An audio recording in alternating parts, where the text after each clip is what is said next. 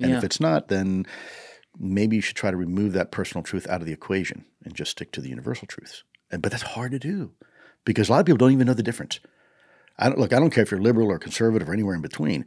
People have their opinions. And man, there are people that are really believe in their opinions. They're willing to do extreme stuff.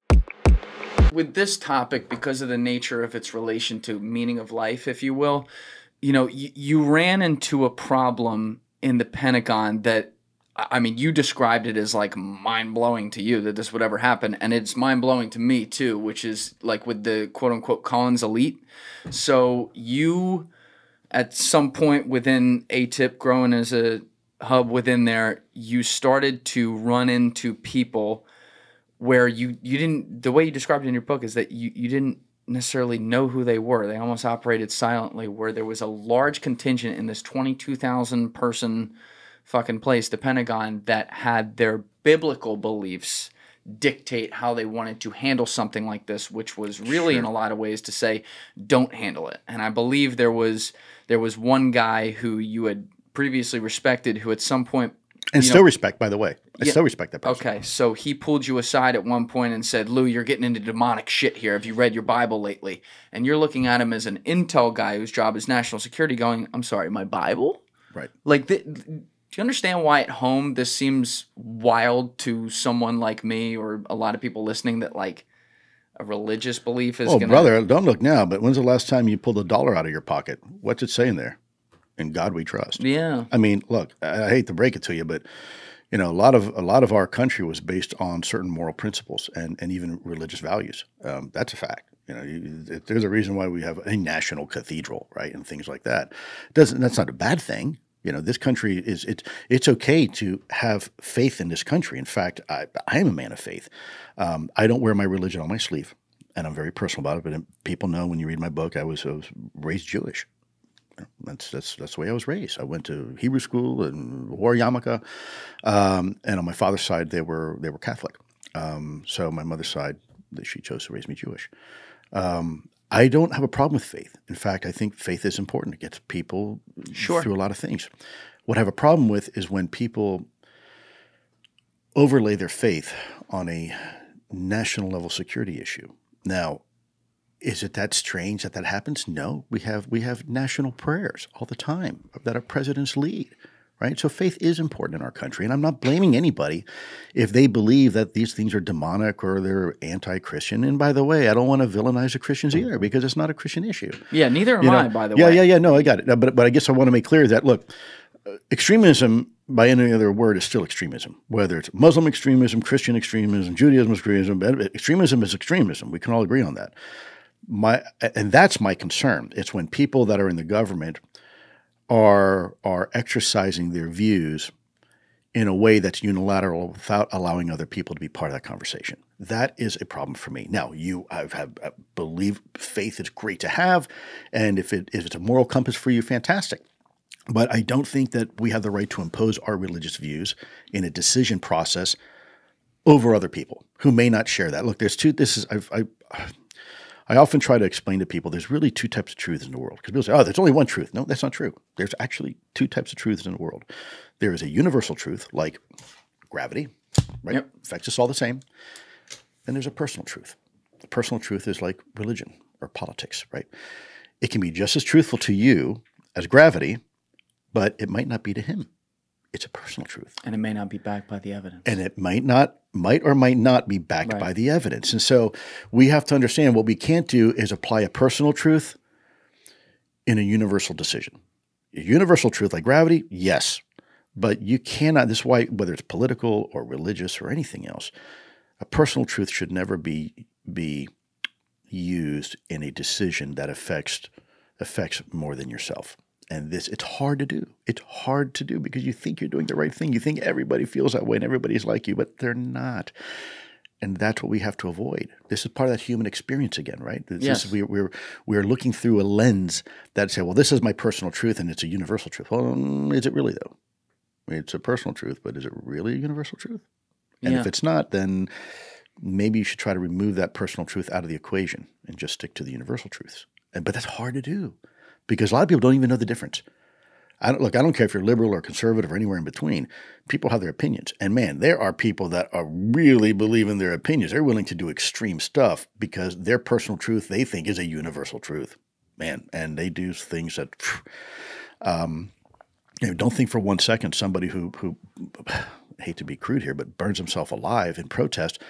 That's a universal truth for them, even though for us it may be a personal truth. I mean, they are willing to give their lives for it, right? Right. So we have to understand that. And in government's no different. Religion's no different. Where a personal truth becomes a universal truth. That's the reason why ISIS felt the way they did, because they think, well, the whole world needs to be the way. This is universal truth. And I'm not bashing on anybody who's Muslim. Most of my friends were Muslim in college. But extremism, again, is extremism. Whether it's Muslim extremism, Christian extremism, Judaic extremism, that's right. It doesn't matter what it is. And then you have governmental extremism. And that's also a problem. How much did they impact? How much was that a constant thorn in your side as it pertains to actions that could or could not be taken by ATIP? You know what? There was some people, I won't say the person's name. There was another individual that was part of the Undersecretary of Defense for Intelligence who's very well known, very vocal about his personal views, religious views, and he made decisions based off of it. Again, it's one of those things. It didn't affect us other than maybe for funding. But I did not feel day to day that there was this pressure by them. We got up to a certain point and they kind of said, stop here. Yeah. I'm like, whoa, okay. And we didn't stop. So, other than a curiosity of saying, wow, that's interesting. I actually came face to face with one of these guys. It did not, I don't think it really impacted. Now, there's other people in ATIP that will probably violently disagree. Like, oh man, these are the guys that created such a headache for us.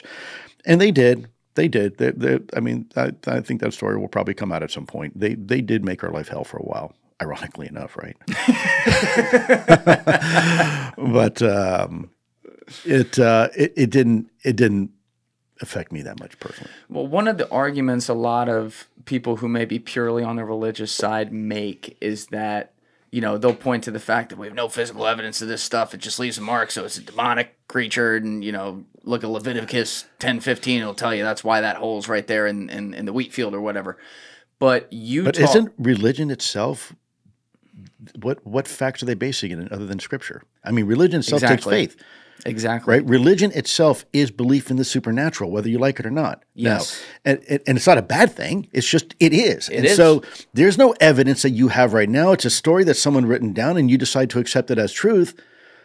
And by the way, that's a personal truth, right? That you feel is a universal truth. But at the end of the day, you don't have evidence. You weren't there. You didn't see the parting of the waters. You didn't see the miracles and the water into wine. You weren't there. Agreed entirely. And to your point that you brought up earlier in the conversation, it can exist on the other side of this with a religion and UFOs or something, saying like, oh, were you there in Virginia in 96? That's right. You know what I mean? That's right. So which, by the way, could you make a really good point Please, here, which is, I think, is something I've never really addressed. If we're not careful with this UAP topic, if it hasn't already started to, it could become a religion, and we need to avoid that. Oh, it has started. Hope not. Because that is not the intent of these conversations, and it should not be. It should not be a religion. And I am concerned that in 20, 30, 40 years, 100 years, 200 years from now, it could very well be a religion, and it should not be a religion. Yeah, Lou, I think it already has become that way, and I think you're actually unwitting guinea pig with that, unfortunately. Because again, you talked about being the messenger with, just delivering a message here, and there's people who view that as prophetic. On the other end of it, there's people that also view that as whatever the opposite is, like the devil. So when I look at you, this is a good time to go into this to really address like head on where you're coming from. In the past, episode 151, I had Ron James in here, who's talked with you before for his documentary, and then episode 179, I had a Nick Pope. I think like 3 hours into Nick Pope's, we talked about yours. Nick is another guy who comes from government or whatever. And in these conversations and in some others, a point where I've been critical of you is based on the words that you've said yourself in the past and actually said to me before we were on air today, which is that, this is a fact. Like, you are an intel guy. Right. So I always joke and go, all right. I am. I'm like, all right, Fed, like, what do we got right here? Right. But online, you see two things. You either see people who are like, no, he's been sent by God, you know, not literally, God himself to deliver the great word of UAP. Jesus, don't say that, man. And then you have people on the other side who are like, you know, abolish every three-letter agency. This is our scumbag Fed coming out here and doing whatever. I was more in the middle in the sense that I'm like, okay, maybe he just really is a part of an op and he's read in on things that I'm not. So maybe there's a good reason for that, but I don't fucking know. So my job is not to sit here, therefore, and believe what he says because, again, he's worked in the government and, you know, it could be like, if this is a topic I'm interested in, like I am in UFOs, UAPs, he may be saying things that are not true. Maybe for a good reason, maybe for a bad reason too. Maybe you're a bad guy, Lou. Right. But like, I don't know this. Now, I see 3 doors with you. Maybe there's like 5, but we're going to put it down to 3. Number 1 is, you know, let's call it like the Stephen Greenstreet door. He's completely full of shit. He's making it all up. There's no record of anything. And I disagree with Stephen on some of the evidence that he's uncovered there. But he's like kind of the heel to it, right? He's the opposite. The second door is you're either mostly telling the truth or like almost all the truth. Maybe there's some things that, you know, you reviewed the evidence and you got it wrong, but like you're out here and you're actually giving all the information and it's in a purely kind of benevolent way, like you've said, where you feel like you have a moral duty to tell people things that they have a right to know, that humanity has a right to know, to say nothing of the United States of America's citizens. The third door is it's a mix. And the third door could be that it's like, you know, and this is a strong word to use, but it could be like some sort of psyop where, let me just paint a picture here. You guys on the back end, you know, a 22-year intelligence veteran, if you're still in, a 29-year intelligence veteran, you have access to such crazy information that you have been able to simulate how society may handle this information if it was given to them, to the point that you are able to see, using all your great tools back there, that like, ooh, this could cause ontological shock or an existential crisis if we just dump this on people. Therefore, someone like a Lou Elizondo, someone like a Chris Mellon, someone like a David Grush could be sent out there to reveal some truths in the midst of other stuff that might not be true, or more likely revealing truths to make it sound really important when in reality the crazier shit is over here and you want to, I don't know, limited hangout, get people away to focus on this. So when you look at these 3 doors, obviously the first one you're going to disagree with, which is that, you know, oh, Lou's full of shit, his career wasn't real. Yeah. But when you look at the other 2 doors, could you see why people might make the argument on door 3 there? I can see why people see all 3 doors. And there's more doors than that. I mean, I can tell you the door that I think I'm in. Okay. You know, let's hear that. But it's a little different. First of all, let me put cards on the table. If you ask me to choose between national security and disclosure, like real national security, I will always choose national security. I've never made any bones about it. I love my country and I will protect and defend this country. Period. Full stop. Secondly, I want government accountability. That's what I want, whether it's with this topic or another topic. There is a right way and a wrong way to do things. I am very concerned, and it's probably because of my old generation, based upon the previous studies, that some people can find this information disruptive, okay? What we call catastrophic disclosure. I don't want that.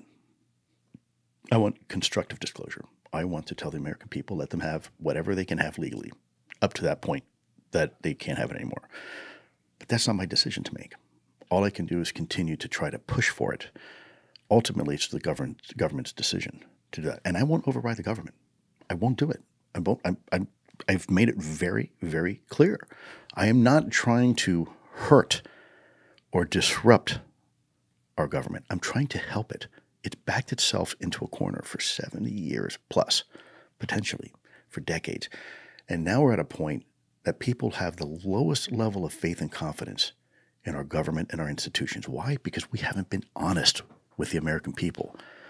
Oh, the Pentagon never lies, right? Unless you talk about the Pentagon Papers, unless you talk about, you know, Iran-Contra, unless you talk about the Afghanistan withdrawal. I mean, we haven't been. And our government has done some terrible things to people in the past. Look at the syphilis experiments. I mean, we let people die, man. I mean, that's die. Government killing people would never happen. Yeah, right. So, you know, my point being is that the government hasn't always been necessarily looking at the best interests of the American people. But this is a topic, I think, where I always believe that America can handle the truth. I think America deserves the truth. And I think there's a right and wrong way to have the conversation. And I want us to have a conversation, like I said, both from a national security perspective, but then there's the other part of the conversation that affects everybody differently and yet equally, right? Whether it's philosophically or psychologically or sociologically or even theologically. My hope is that the American people can have the conversation for themselves and at that point make the decision what it means to you. And then if at the end of the day you guys say, yeah, great, go get a Big Mac, fine. But at least you had the opportunity to have that conversation, right? Then you make that decision for yourself. And at that day, I will work at Walmart. I'm cool. No sweat. Done. But at least be able to have the conversation. That's what I want to see happen. That is the door I am in. And yes, I am still very loyal. Yes, I will still defend my country and work for my government if asked to and when asked to. But it's not an either or. It's like, oh, well, since he does that, he must be not for the people. That's bullshit, man. We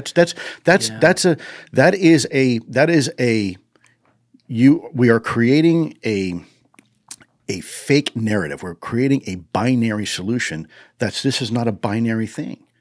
It's not either or. Either you're loyal to the government or you're loyal to the American people. It shouldn't be that way. You should be able to be loyal to both. That's what you should be. And it can be that way. And that's what it used to be. And that's what it should be again. Because remember, government for the people, by the people. It's not this big monolithic thing there that's, oh, there's government, then there's a people. Because if that's the case, then, man, we're lost. We're done. This is then, you know what? Forget society. We'll go move to Canada or something because that's not the way our government was supposed to be. People died in wars. We fought revolutions so we could have that power. So the people made the decisions. And you have a representative government that are interested in the interest in the will of the people. This is we are going to lose the whole thing if we don't recognize that. It'll be gone. And then everything that everybody's doing is going to be a waste. This is my concern. And I know what revolution is because my family came from it. And people don't realize that. And all these little nitnoids out there in the Twitter sphere who armchair quarterbacks who've never served their country, never served a day in their life doing anything other than being selfish and doing something for themselves have no freaking clue what's actually going on. And they create drama. They're not interested in the drama. They manufacture the drama. They're actually out there wanting the drama. And then they watch how it goes down. Oh, look, I made an impact. Someone made a comment. You know, that is not my focus. That's why I don't deal with it. I don't care about it. My focus is on this type of conversation. This is a national level conversation. And by the way, it's not just with UAP. You can see it right now. Look at the two people we have that are vying for president. Okay? Yeah. Now, I'm not going to say bad or good about either one, but let me ask you this. Is there anybody else probably, maybe, kind of, sort of, literally could everybody be qualified? Yeah. Right? Is that really, really, really America's best? No.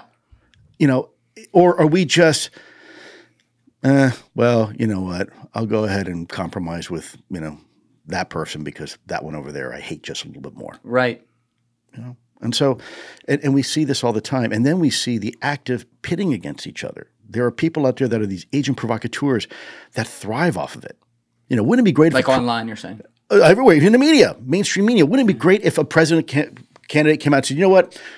I'm not going to say anything bad about my opponent. In fact, my opponent probably make a damn good president, but let me tell you where we differ. This is my perspective on how we should fix things. And then the other person, well, this is how I think we should fix it.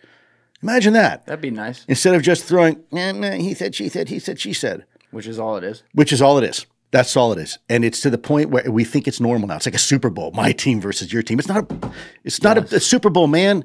This is life. This is our country. It's not us versus you. We're all in this shit together, man. And so forgive me for being emotional about this, but this is what drives me. And when people try to put in a false narrative or try to, you know, well, Lou must think this or Lou must think that. You know what? Think for yourself. Don't worry about what Lou thinks. It doesn't matter what Lou thinks. What matters is the facts and the details, and then make your decision for yourself. Don't be lazy. Right. Do your research, right? Understand what's actually happening here. And don't expect some person to give you a soundbite because now we watch the media. Not only do we want to know the news, but we want to know even what to feel about it, right? So what do? We turn into our little echo chamber, depending on what side of the aisle we're on politically, and we watch our shows. Right. And we're not willing to watch, oh, I don't like them. They're biased. Hey, don't look now, dummy. So are you. How about expand your horizons and look at other sources of information and start thinking for yourself? That is what this country used to be. There used to be a point where you could get on the news. You had no idea the political affiliation of any of the reporters because it was just the facts. That was a nicer world. I got Walter Cronkite up in the corner up there because absolutely that was a better world to live in. Well, that was an honest world to live in, even when we were doing dishonest things, right? And this is my concern. This is my concern with where we are now as a country. Hey guys, if you haven't already, please be sure to share around this episode on social media and with your friends. Instagram, Facebook, Twitter, Reddit. It's all a huge help, and I appreciate all of you who have been doing that each week. And this is why it frustrates me so bad, because ultimately, at the end of the day, my focus is not the UFO community. It never has been. It's on the other 99.9% of the population that's never even considered this topic seriously. That's my focus. And through this, maybe we can have a bigger conversation about what? Accountability, transparency, and anti-corruption. That's really what I'm hoping to pursue here. This is why this topic, this is just one example. It's a big one, a really big one, but this is just one example of things we got to fix in this country. Thank you for watching the video, guys. If you haven't already subscribed, please smash that subscribe button and check out this clip's full podcast episode by clicking here or in the description below.